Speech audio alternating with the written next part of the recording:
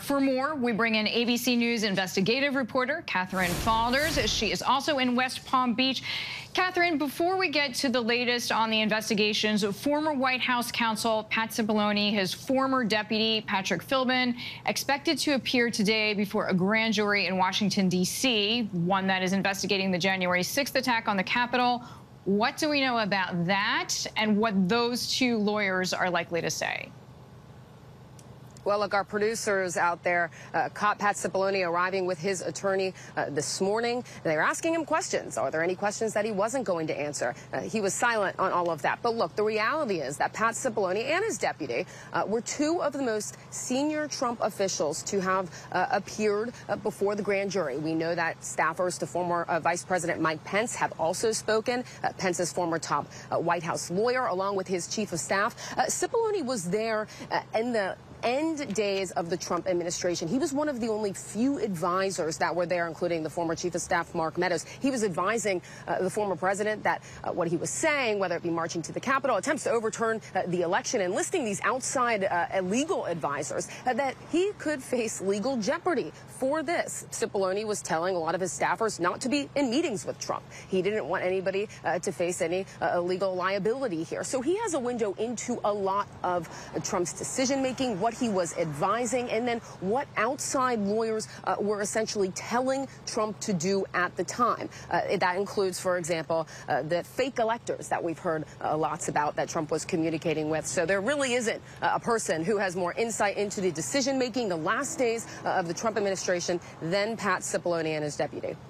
Katherine, question of the day for the special master. What do you think is going to happen? There are arguments, of course, for allowing this, arguments against it. What are you hearing?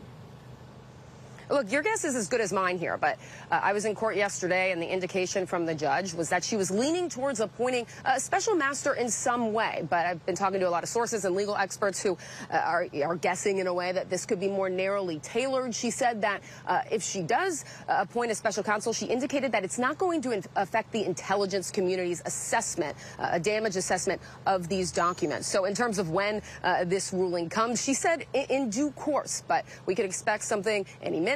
Over the weekend, potentially next week as well. We're also waiting for additional documents to be unsealed. We know that the Department of Justice has provided a more in-depth property receipt, if you will, of the documents that were seized from Mar-a-Lago. We're expecting that to be unsealed at some point, either today or over the weekend or next week as well.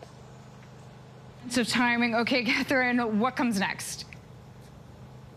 Yeah, look, so obviously what comes next, of course, is the ruling, the special master ruling. Look, we do expect her to potentially move quickly here. I don't think we're going to wait for 2 weeks. So this comes next, and then depending what it says, DOJ indicated in court that they could appeal this. So it could be caught up in the courts for some time. We could be back here at the district court here in West Palm Beach. But I think what the lawyers want to do on the DOJ side is at least review that ruling. But as of right now, they're digging through the documents, and the investigation hasn't stopped, and the judge hasn't ordered that DOJ investigators cease reviewing these documents, at least not yet.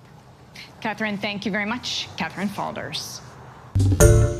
Hi, everyone. George Stephanopoulos here. Thanks for checking out the ABC News YouTube channel. If you'd like to get more videos, show highlights, and watch live event coverage, click on the right over here to subscribe to our channel. And don't forget to download the ABC News app for breaking news alerts. Thanks for watching.